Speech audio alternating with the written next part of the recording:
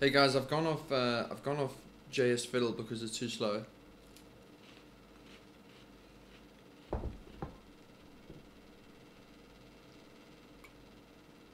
And now I'm using jsbin. And the problem I have is this is my aim today. I'm trying to make a form that looks like this. So the input has grown to the width of the page, and the label is the same sort of size as the text, and such and so forth. And there's probably a number of ways of doing this, but what I want to do is keep the HTML very, very simple, and number two,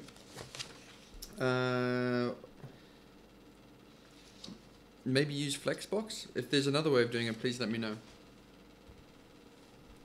So this is how far I've got, and the problem is, you can see, is the name and the address isn't nicely aligned vertically. I'm not too sure how to solve that problem. I have been messing around with Align CSS and it's not working. I thought it might be interesting to show you my workflow. You can go output, and then you put it on, you put the output URL in Safari, and then you can see the updates.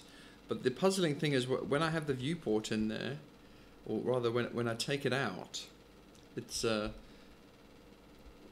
too large, and when it's in there, it's half the screen. So I'm a bit puzzled by that. So I hope you can see what I'm trying to do here, and I'll share the link to my jsbin, and hopefully you can help me.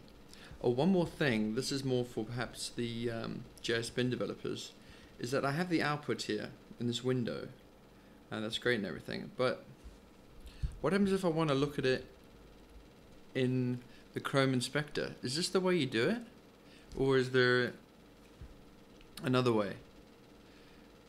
I'm a little bit puzzled.